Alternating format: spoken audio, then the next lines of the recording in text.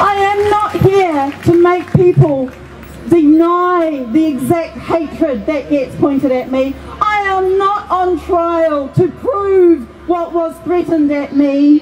For too long, people have said things that are merely accepted as truth. The minute I put truth out there, I'm being asked to prove it. I don't have to prove it. Now, one thing I noticed that I haven't spoken about in the media yet is these people who try to shut us down and try to intimidate us and make us scared. They call us cunts. They call us women cunts. Cunts are powerful. Call me that. I take that. I'm here for being a cunt.